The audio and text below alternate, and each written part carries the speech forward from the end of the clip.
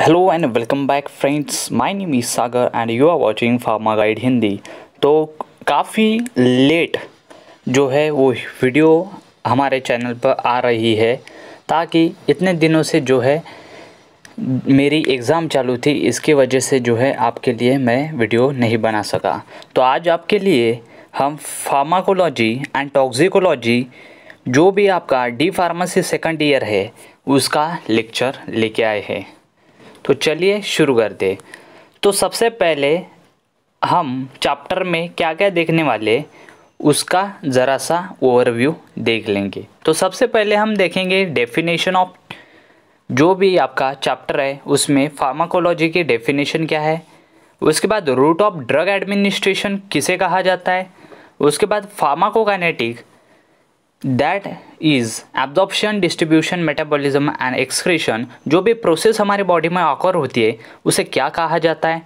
उसके बाद pharmacodynamic, that is the principal factor and mechanism of drug action, जो भी ड्रग हमारे बॉडी में एक्शन क्या करती है और प्रिंसिपल कैसे बताती है, प्ले करती है। तो ये सभी हमें इस जो है चैप्टर में देखना है। Definition, root of drug administration, pharmacokinetics, that is the absorption, distribution, metabolism and excretion of the drug, then pharmacodynamic, that is the principal factors and mechanism of drug action, और साथ ही साथ drug interaction, adverse drug reaction, drug tolerance, resistance and drug dependence क्या होता है उसके बारे में हम स्टडी करने जा रहे हैं।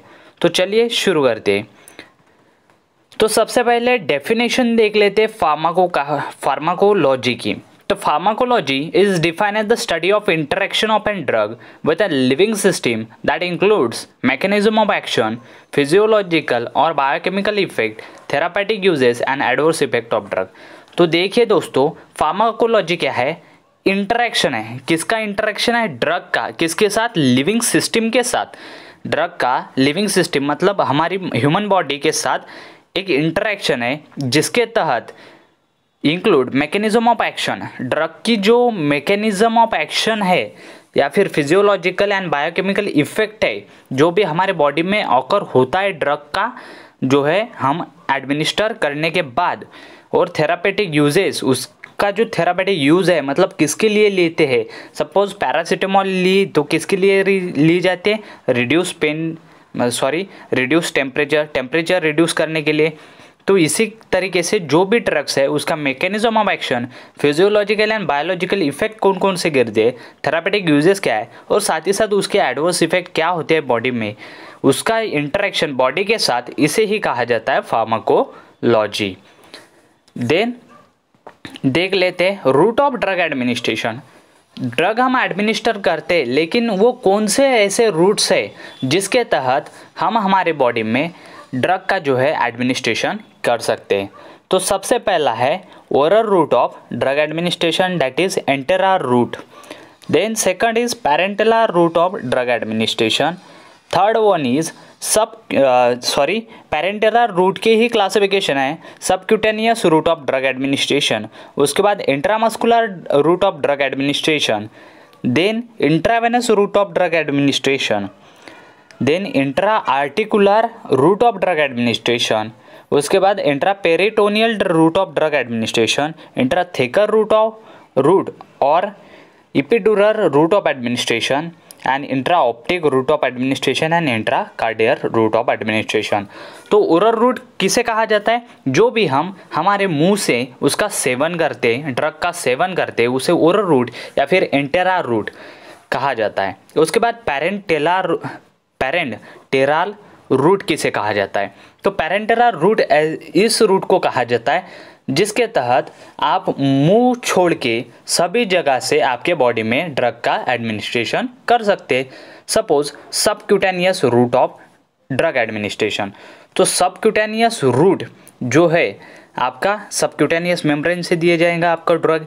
इंट्रामस्कुलर जो है मसल के थ्रू दिया जाएगा, इंट्रावेनस वेन के थ्रू दिया जाएगा, इंट्रा आर्टिकुलर जो आर्टरी रहती है उसके तहत, इंट्रापेरिटोनियल, इंट्राथेकल, इपिड्यूरल जो भी आपकी स्किन की लेयर रहती है उससे, पेरिटोनियल लेयर से दी जाता है, आपकी जो स्किन की लेयर रहती है उसमें, इंट्रा ऑप्टिक जो भी आपकी आय रहती है उसके तहत भी आपको जो है ड्रग का एडमिनिस्ट्रेशन किया जाता है। सपोज ड्रॉप अगर आपने डाला तो आँख से ही जाता है कि नहीं। इंट्राकार्डियक मतलब हार्ट में कैसा जाएगा, तो हार्ट के बिल्कुल बीचों बीच जो है वो ड्रग का एडमिनिस्ट्रेशन किया जाता है। कब? जब पेशेंट अनकॉन्शियस या फिर इमरजेंसी केस रहती है तब इंट्राकार्डियल रूट ऑफ ड्रग एडमिनिस्ट्रेशन किया जाता है। देन उसके बाद sublingual route of drug administration. पहला रूट देखा हमने oral route of drug administration, second देखा parenteral root of drug administration. Parenteral के टाइप्स देखे हमने या फिर उसके क्लासिफिकेशन देखे। अब देखेंगे सबलिंगुअल रूट ऑफ एडमिनिस्ट्रेशन। तो सबलिंगुअल रूट ऑफ एडमिनिस्ट्रेशन किसे कहा जाता है? तो सबलिंगुअल रूट ऑफ एडमिनिस्ट्रेशन उसे कहा जाता है जिसके तहत आप जो है वो ड्रग आपकी जो टंग मतलब आपकी जो जीभ रहती है उसके नीचे जो है आप दवाई रख के उसका जो है वहाँ से एब्जॉर्प्शन होता है, उसे ही sublingual route of drug administration कहा जाता है। उसके बाद ट्रांसडर्मल रूट ऑफ एडमिनिस्ट्रेशन। तो आपको पता होगा कि आपके स्किन को डर्मिस कहा जाता है।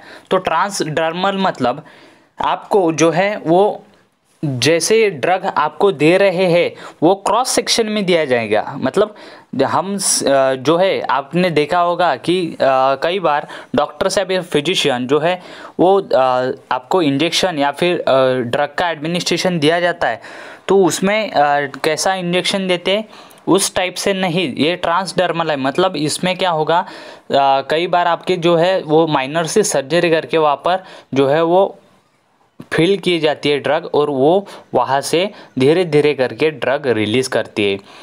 उसके बाद topical route of administration. Topical मतलब आपके स्किन के ऊपर जो रूट ऑफ ड्रग एडमिनिस्ट्रेशन कहा जाता है उसे टॉपिकल कहा जाता है।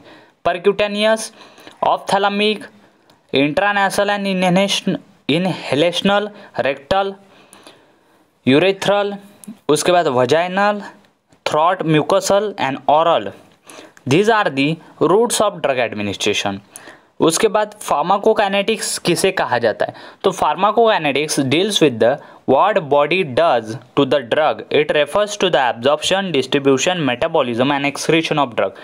तो फार्माकोकाइनेटिक्स किसे कहा जाता है? फार्माकोकाइनेटिक्स उस प्रोसेस को कहा जाता है जिसके तहत जो भी आपकी बॉडी ड्रग के साथ कौन सा रिएक्शन प्ले करती है उसे फार्माकोकाइनेटिक कहा जाता है। जैसे कि एब्जॉर्प्शन हो गया, डिस्ट्रीब्यूशन हो गया, मेटाबॉलिज्म, एक्सक्रीशन ऑफ ड्रग हो। बॉडी जो है वो ड्रग का पहले के ड्रग आपकी बॉडी में जाने देंगे, स्टमक में जाने के बाद उसका एब्जॉर्प्शन करेंगी, उसका एब्जॉर्प्शन करने के बाद स्टोर करके उसे डिस्ट्रीब्यूट करेंगी, उसे डिस्ट्रीब्यूट करने के बाद जो है उसका मेटाबॉलिज्म करेगी, मेटाबॉलिज्म करने के बाद जो है उसका एक्सक्रीशन भी करेगी। एक्सक्रीशन मतलब वो ड्रग एब्जॉर्ब आपकी बॉडी में कितनी हुई, उसका मेटाबॉलिज्म कितना हुआ, उसके ऊपर जो है वो ड्रग का एक्सक्रीशन डिपेंड रहता है। तो इसी को कहा जाता है फार्माकोकाइनेटिक। फार्माकोकाइनेटिक किस कहा जाता है? Pharmacokinetics deals with what body does to the drug. Drug के साथ बॉडी हमारी क्या करती है उसको कहा जाता है फार्माकोकाइनेटिक्स। देन उसके बाद एब्जॉर्प्शन किसे कहा जाता है? तो एब्जॉर्प्शन ऐसे प्रोसेस रहती है जो कि आपके ड्रग को एब्जॉर्ब करती है। जैसे कि एस्पिरिन हमने लिया, absorb in stomach and small intestine. जो भी आप एस्पिरिन लेते हैं वो आपके बॉडी में जाने के बाद क्या होगी, एब्जॉर्ब होगी, मतलब स्टमक और स्मॉल इंटेस्टाइन इस पर्टिकुलर एरिया में। उसके बाद डिस्ट्रीब्यूशन कैसा है? जो हमने एस्पिरिन ली है उसका जो 80% है वो प्लाज्मा प्रोटीन से बाउंड होता है एंड सर्कुलेटेड होता है पूरे बॉडी में, साथ ही साथ ब्रेन और प्लेसेंटा में इसका distribution. Then metabolism of aspirin. Aspirin क्या करती है, कंजुगेटेड होती है किसके साथ, glycine and glucuronic acid in liver. Aspirin glycine और ग्लूकोरोनिक एसिड जो लिवर में प्रेजेंट रहती है उसके साथ कंजुगेट होती है, साथ ही साथ उसका मेटाबॉलिज्म होता है और एक्सक्रीट होती है। बाय एक्सक्रीशन कैसा होता है उसका, बाय ग्लोमेरुलर फिल्ट्रेशन और ट्यूबुलर सिक्रेशन। जो भी आपके नेफ्रॉन में या फिर किडनी में टेक्स प्लेस होती है उस प्रोसेस को एक्सक्रीशन कहा जाता है। देन उसके बाद फार्माकोडायनेमिक्स किसे कहा जाता है? तो pharmacodynamics deals with what does drug does to the body, what drugs does to the body. पहले था फार्माकोकाइनेटिक में बॉडी ड्रग्स के साथ क्या करती है, अब है ड्रग्स बॉडी के साथ क्या करती है, उस पर फार्माकोकाइनेटिक्स जो है वो डिपेंड है। It include A biochemical and physiological effect of drug on living system along with its mechanism of action. जो भी ड्रग हमारे बॉडी में बायोकेमिकल एंड फिजियोलॉजिकल इफेक्ट कौन से प्रोड्यूस करते हैं उसकी स्टडी करना, मतलब फार्माकोडायनेमिक्स करना।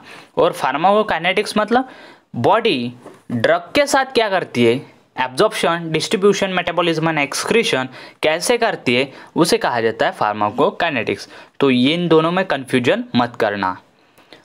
For example, non adrenaline bind and stimulate the adrenergic receptor and increases the heart rate.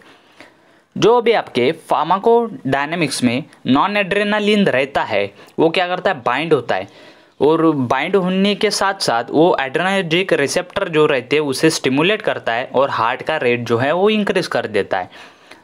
Digitalis क्या करता है, इनहिबिट्स करता है sodium potassium ATPase in cardiac muscle and increases the force of contraction of heart. जो heart का contraction रहता है वो इंक्रीज कौन करता है, डिजिटलिस, इसलिए इसे कार्डियोवास्कुलर ड्रग भी कहा जाता है। देन उसके बाद देख लेंगे बेसिक सी डेफिनेशन जो कि आती है हमारे फार्माकोलॉजी के जो भी सिलेबस है उसमें। फार्माकोथेरापेटिक्स किसे कहा जाता है, it is the branch of pharmacology which deals with an application of drug in the prevention and the treatment of disease. For example, paracetamol reduces the fever, atenolol lowers the high blood pressure. जो भी फार्माकोथेरापेटिक्स किसे कहा जाता है, फार्माकोथेरापेटिक्स इसे कहा जाता है जो भी हमारी फार्माकोलॉजी रहती है उसमें एप्लीकेशन ऑफ ड्रग्स के कौन कौन से एप्लीकेशन जो है वो है, और साथ ही साथ प्रिवेंट कैसे करती है, और ट्रीटमेंट, डिसीज का ट्रीटमेंट और प्रिवेंशन किस एंगल से या फिर कौन से मैकेनिज्म से होता है, उसे ही फार्माकोथेरापेटिक्स कहा जाता है। जैसे पैरासीटामोल क्या करता है, फीवर को रिड्यूस करता है, मतलब वो फंक्शन बताता है, एप्लीकेशन बताता है, उसके यूजेस बताता है, इसी को फार्माकोथेरापेटिक्स कहा जाता है। Atenolol lowers the high blood pressure, जो ज़्यादा बढ़ा हुआ हाई ब्लड प्रेशर रहता है उसे कम कौन करता है, एटेनोलॉल। उसके बाद केमोथेरेपी क्या है, तो केमोथेरेपी है it deals with the drugs which kills और suppresses the pathogenic microbes like bacteria, viruses, फंगा, protozoa, insects, worms, cancer cell, दस therapeutically use for the treatment of various infections और कैंसर। जो भी केमोथेरेपी है वो क्या करती है, वो सप्रेस या फिर डायरेक्ट मार ही देती है, किसे, बैक्टीरिया को, वायरसेस को, फंगाई को, प्रोटोजोआ को, इंसेक्ट्स को, वर्म्स को और कैंसर सेल को, जो भी एक पर्टिकुलर डिसीज प्रोड्यूस करते हैं उसके जो भी वायरसेस, बैक्टीरिया, फंगाई एक्सेट्रा रहेंगे उसकी ग्रोथ सप्रेस मतलब कम कर देती है या फिर उसे ख़त्म ही कर देती है या फिर किल कर देती है। कैंसर सेल्स दस therapeutically use in the treatment of various infections और कैंसर, इसीलिए केमोथेरेपी ली जाती है। जैसे कि रिफेम्बेसिन किल माइकोबैक्टीरियम ट्यूबरकुलोसिस, अगर टीबी किसी को रहता है तो उसे प्रिस्क्राइब की जाती है ड्रग, कौन सी, रिफेम्बेसिन। Chloroquine kills the Plasmodium vivax, जो क्लोरोक्विन रहती है हमारी वो प्लाज्मोडियम वाइवैक्स को किल करने के लिए यूज़ की जाती है। अभी कोविड के टाइम पे जो है वो क्लोरोक्विन का यूज जो है वो बढ़ चुका है। उसके बाद डोज किसे कहा जाता है, it is the minimum effective concentration of N drug administered to the patient as directed by the physician that produces Dzire response without producing the adverse effect.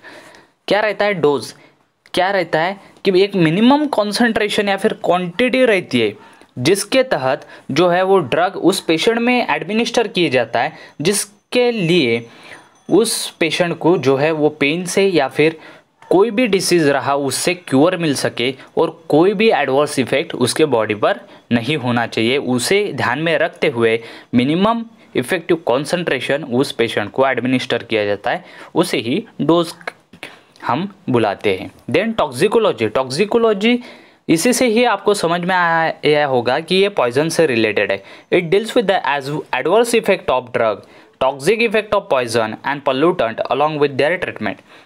Toxicology क्या करती है, जो भी ड्रग की एडवर्स इफेक्ट रहती है, poisonous adverse effect रहती है, कभी कभी वो दूसरा ही रिएक्शन बता देती है, उसकी स्टडी टॉक्सिकोलॉजी में की जाती है। Toxic effect of poison, poison की स्टडी टॉक्सिकोलॉजी में की जाती है। एंड पोल्यूटेंट, जो भी पोल्यूटेंट है जैसे कार्बन मोनोऑक्साइड हो गया, CO हो गया, SO2 हो गया, उसकी जो भी ट्रीटमेंट रहती है या फिर उसका जो भी एडवर्स इफेक्ट रहता है, उसका स्टडी किस में किया जाता है, टॉक्सिकोलॉजी में। For example antacid is given along with N ibuprofen to prevent the gastric acidosis. जो भी आइबुप्रोफेन, जो भी हमारा एंटासिड रहता है वो आइबुप्रोफेन के साथ क्यों दिया जाता है, क्योंकि एंटासिड दिए जाते हैं वो क्या करते हैं, गैस्ट्रिक एसिडोसिस प्रोड्यूस करते हैं। आइबुप्रोफेन क्या करता है, गैस्ट्रिक एसिडोसिस को प्रिवेंट करता है। Then atropine is use in organophosphate poisoning. आपको अगर ऑर्गेनोफॉस्फेट पॉइजनिंग हुई है तो उसके लिए यूज किया जाता है atropine. Then root of administration, root of administration किसे बुलाया जाता है, it is the site over the body. एक ऐसी साइट रहती है बॉडी में जहाँ से वेयर ड्रग इज इंट्रोड्यूस और from where it is absorb into the blood to get the distributed through out the body. तो ऐसा रूट ऑफ ड्रग एडमिनिस्ट्रेशन रहता है जहाँ से आपको आपके बॉडी में उस ड्रग, उस डिसीज के खिलाफ ट्रीटमेंट के लिए दवाई दी जाती है, उस जगह को, उस साइट को रूट ऑफ एडमिनिस्ट्रेशन कहा जाता है। देन उसके बाद मेरिट्स और डिमेरिट्स जो है वो मतलब एडवांटेज एंड डिसएडवांटेज क्या रहते हैं oral route of drug administration और sublingual route of drug administration, parenteral root of drug administration, वो हम अगले वीडियो में देखेंगे। Thank you for watching the video till and. Like the video, share with your friends and do not forget to subscribe the channel. और जो है आप हमारा टेलीग्राम ग्रुप जो है वो ज्वाइन कर लीजिए ताकि आपको ऐसे ही वीडियोज़ और साथ ही साथ इसके PDFs जो है आपको अवेलेबल किए जाएंगे। Thank you.